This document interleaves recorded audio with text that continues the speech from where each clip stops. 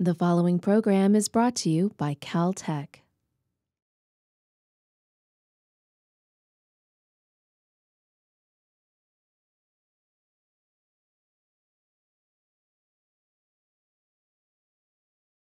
I'm very much looking forward to Dave Johannsen's talk about the days of synthesis. Synthesis, there you go. There you go. An excellent title.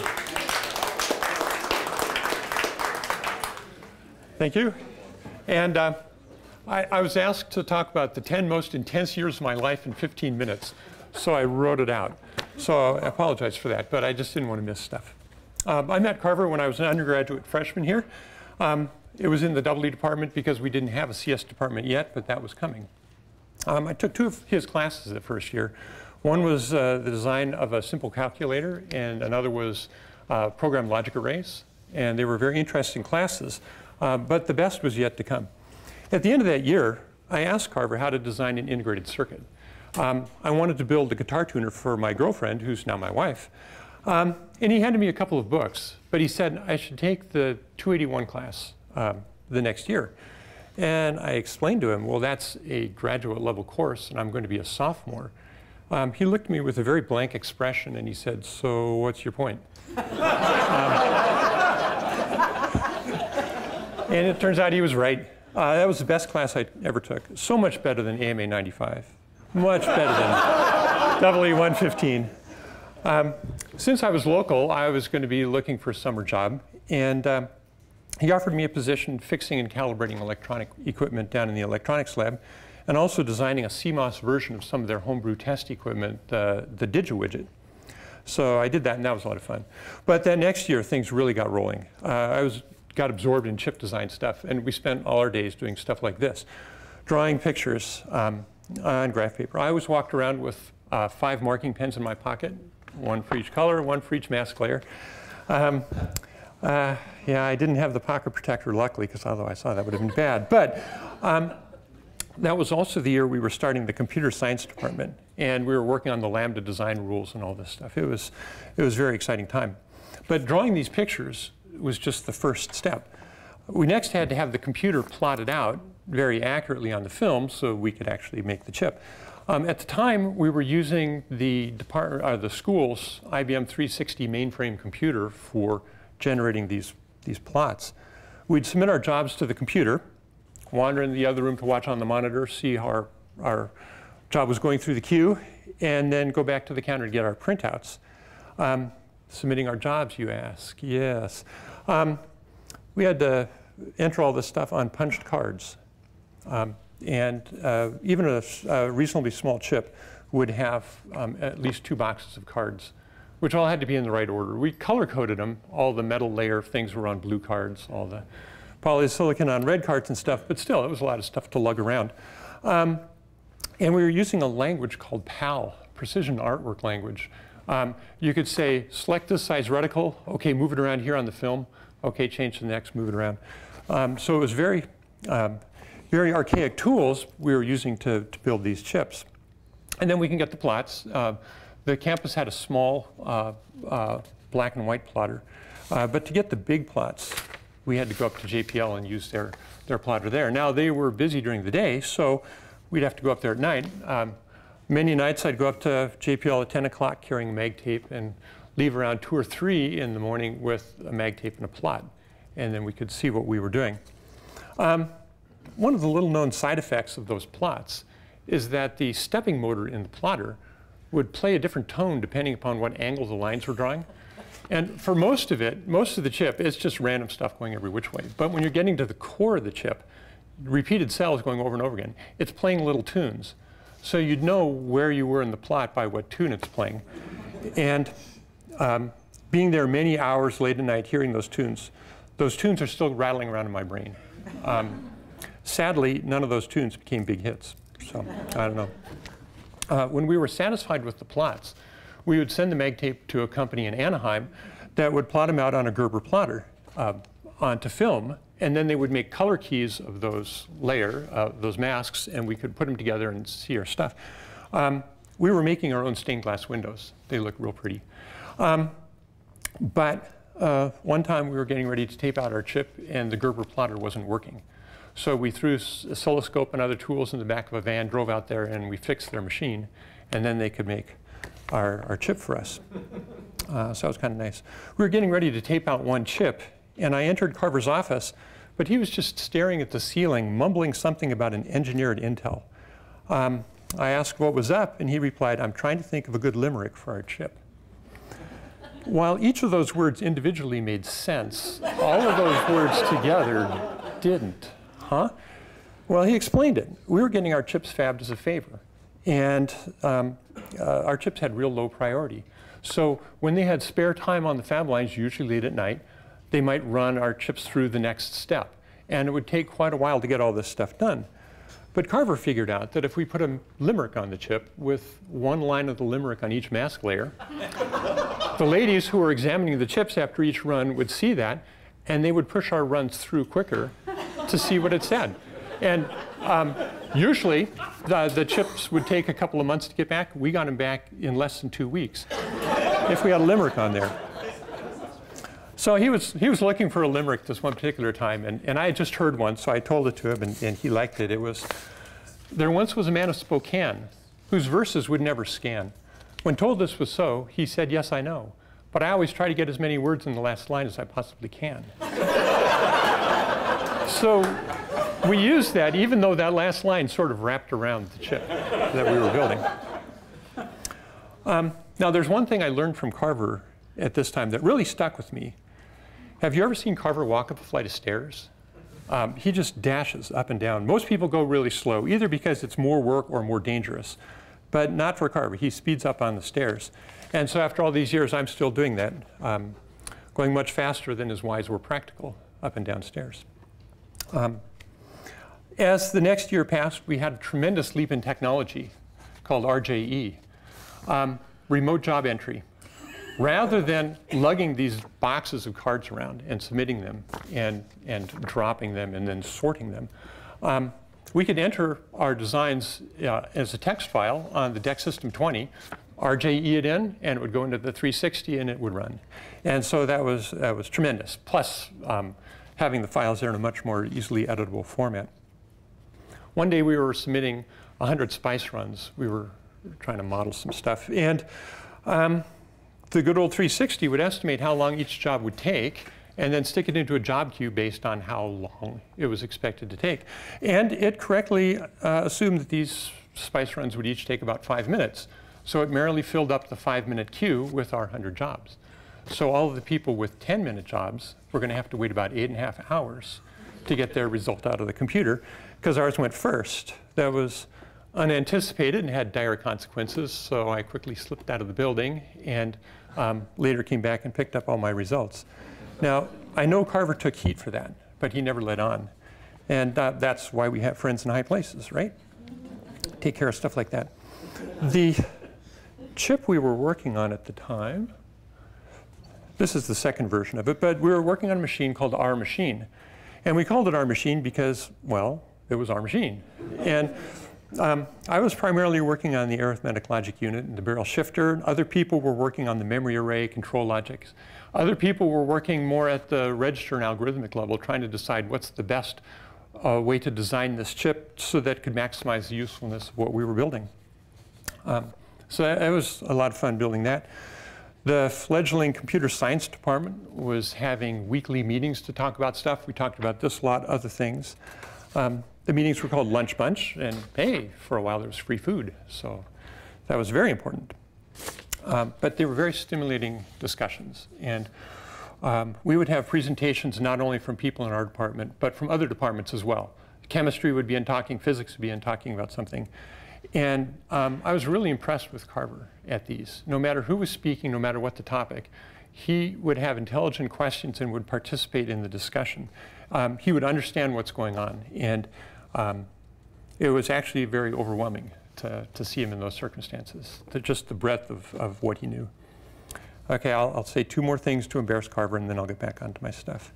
One is, Carver's a very encouraging person. A lot of people I've met tend to put other people down, professors, other students, put other people down to build themselves up. There are those who lift people up, and Carver is one of those uplifters. It's a real joy working with him. I'm sure you know that.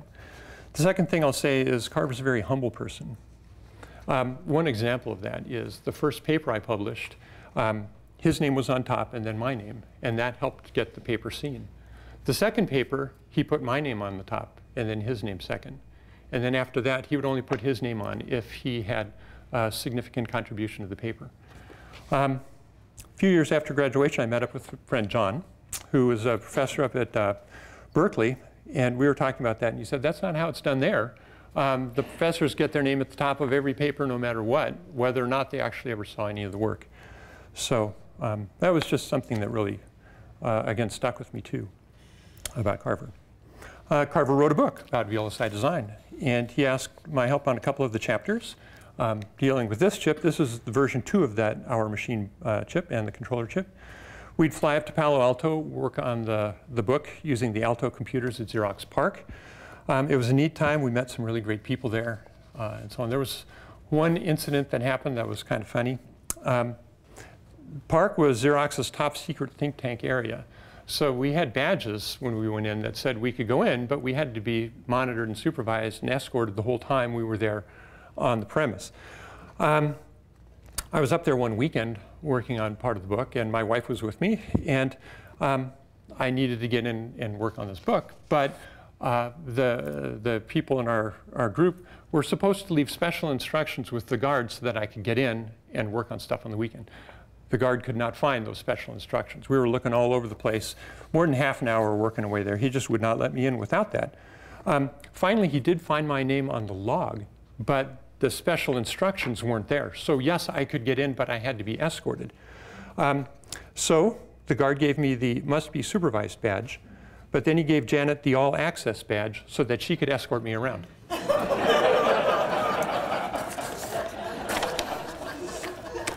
So back to the chip design stuff, we were designing more complicated chips, and the PAL system just was not up to dealing with what we're doing. So in addition to building the chips, we're building the tools to build the chips. And the computer science department had started a program called the Silicon Structures Project, or the SSP. It was a partnership between Caltech and various companies. They were working on several tools and techniques associated with chip design. Most of the work that Carver and I were doing were under his ONR grant. So we were kind of peripheral to SSP for some of the stuff we were doing, but we were part of SSP for part of it. But I had finished this chip here. It mostly worked. It was just about completely flawless. The problem was this was so big we couldn't plot it on one plot. So I had to plot it on 5 different pieces. The central core was one piece, then the lower control and paths was another piece, and the upper and stuff. And we taped the plots together. And in taping those plots together, we didn't notice that 6 of the little lines down here missed by a micron. And that little micron shorted half the control bits coming into the chip to ground. So that was unfortunate, but no worries. Carver had a contact at TRW. They had a lab there with a laser in it, and we could burn away the bits of metal that were shorting it out, and we'd get a functional chip. So that was pretty nice. Went down there. They showed me the microscope. OK. And they gave me brief instructions, and I was doing it. Put the chip under there, get the reticle lined up right where we wanted it to go. Now, there was the control for the laser. Had a knob that went from 0 to 999 and a little button. So I thought, being the efficient computer science person, I'd do a binary search to figure out what the right setting was. So I set it to 500, hit the button. Shattered pieces of chip and package were flung throughout the room. So I found the engineer. I said, hey, by the way, what setting do you use? And he said, oh, usually I start around 10. So the other interesting part of that was bonding those chips, because we would get just the die back, and we'd have to glue them into the package and bond them with little gold bonding wires. Most of our chips only had 20 pads, so OK, that's not that. This thing had 64 pads, so it took more than an hour, and you had to kind of coax the gold lines to kind of snake around each other without touching and melding and all kinds of stuff. So it took a while. So you have to do all that, then you have to burn the lines, but it was fun. The chip, after I zapped those metal things, the chip worked, and it was great. But we said, we don't want to have that problem again. And so the next chip where I was working on, I added a little bit of information to the chip design itself, little connection points on the periphery of the cells that would say where things are supposed to connect. And the tool could then verify that the connection points lined up and things were connecting. And more than that, when we're doing the routing around the whole chip, the program would go and say, well, where is that thing? And it would draw the lines itself. So I wrote a program to do the routing of the lines. And then, well, okay, that control logic was pretty regular and easy, but tedious and error prone. So wrote a program to do that. And then the buffers above that, wrote a little program to do that. And all that. I was working away on this stuff, and Carver came by one day and he said, hey, what are you doing? You know, you're getting a whole chip done here by program. He instantly grasped that that was the right way to be designing chips. And so from then on, we started calling what we're doing silicon compilation, and the program that we used was called bristle blocks, and that's what we were building. As I was getting close to graduation, Carver approached me and said, you know, we should start a company to do this stuff. He didn't want to bother me until I was close to graduation, so he said, hey, let's do this. A week later, we met with some people from a venture capital firm at a restaurant at the Burbank Airport.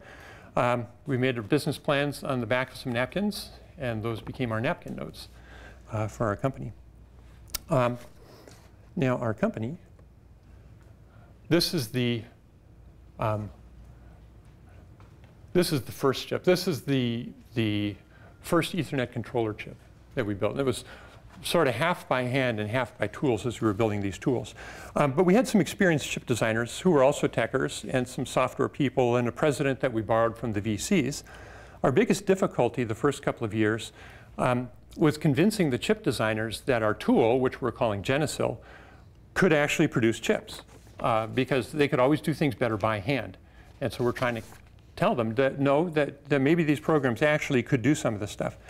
When we were interviewing one designer, he looked at this plot from bristle blocks up on the wall, and he stared at it for a minute. And he said, you know, I could do a better job right here in that cell. I pointed out, yeah, but it would take you half a year to get to that point of designing that on the chip, and bristle blocks did this in 15 minutes. Sometimes they would get it, and sometimes they just wouldn't. A couple of years into the Genesil experience, we had a customer come in and evaluate the tool. They used it for a couple of days, and they said, you know, we've been designing a chip for over half a year, and we still have a couple of months to go. But we came in here to your place, and we've used Genesil for 2 days now, and we've finished the design of the chip, and it's actually smaller and faster than what we were designing by hand. I attribute that success to two things. First of all, they were optimizing at the wrong level. They spent all their time optimizing down at the little gate level, and they're missing the fact that they're not optimizing all the registers and the buses and the various units. And the other problem is, as they're going through their design process, they're learning things. And so, hey, if they were to redo it, they could do a much better job. But they've invested half a year. It would take too long to redo it, so they couldn't. But with a tool like the compiler, they could rebuild and redo things.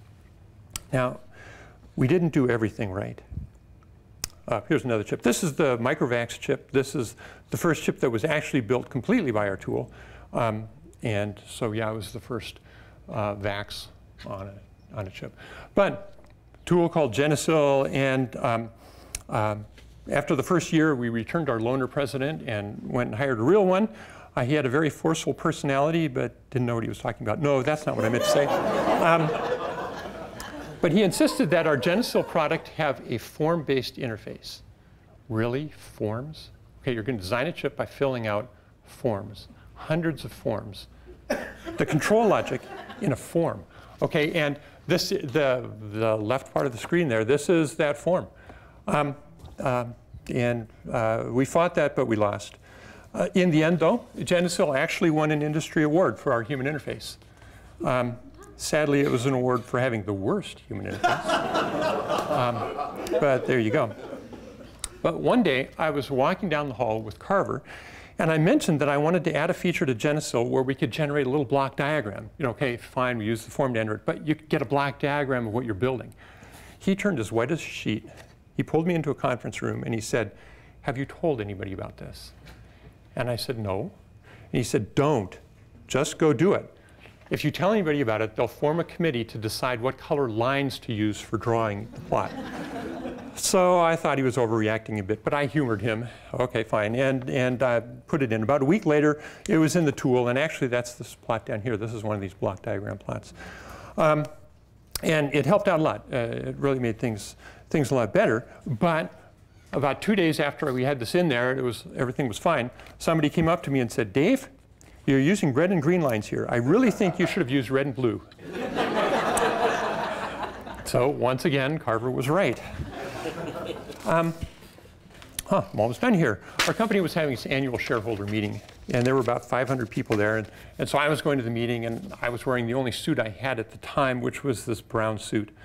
My boss at the time took me aside and he said, "What was I doing in a brown suit? No one wears a brown suit. The only proper colors are charcoal gray, navy blue, and black. Anyone who wants to get ahead in business wears navy blue, charcoal gray, or black." I said, "Well, I don't have that. I have a leisure suit. Would that help?" And he was shocked. He said that was even worse than the brown suit. He bought me the book, Dress for Success, which I haven't quite gotten around to reading yet.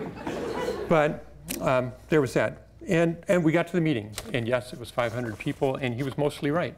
Almost everybody there was wearing charcoal gray or navy blue or black suits. There were 2 people there who were wearing brown leisure suits, Carver and Gordon Bell.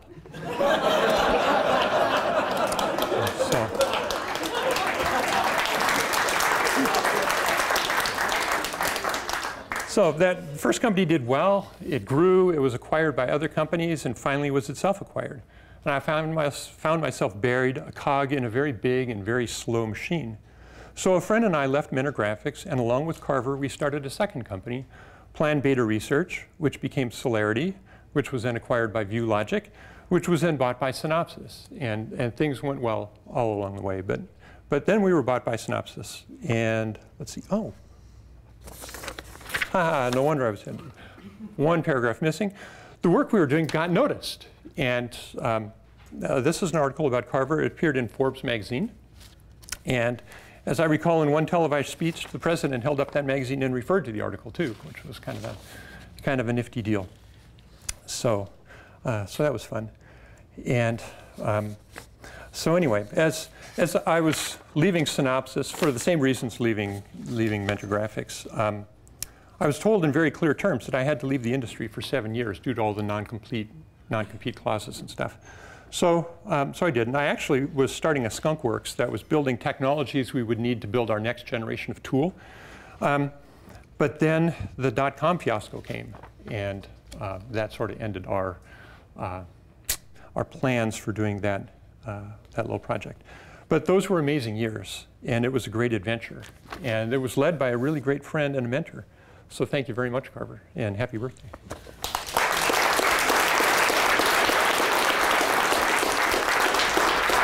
Can you get the OM layout back up? That's it. Dave, do you have a pointer? Does anybody have a pointer? There's still a mouse in here. Oh, there's a mouse there. Why don't you point to the... Carver, you want There's a laser. I'm sorry. I have one. Oh, good. Thanks, Jamil. This is a bunch of registers here. This is a barrel shifter here, and this is the arithmetic logic unit that Dave was talking about. And Dave always had very clever ways of naming things. So the way these things all worked is that these are all identical units, and then at the top, the control lines come out, and then there were buffers that drove the control lines.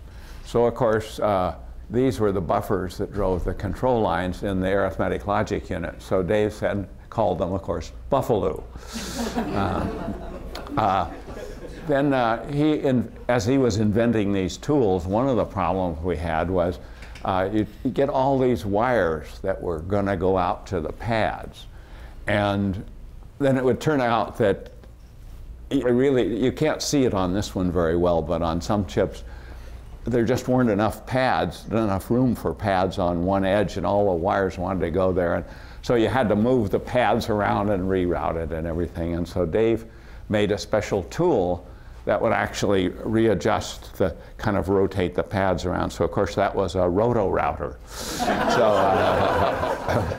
So Dave had done a lot of creative naming, as well as a lot of, and the other thing I'd like to say, Dave mentioned that we had to debug the Gerber plotter that was going to, so here we were making a VLSI chip, right?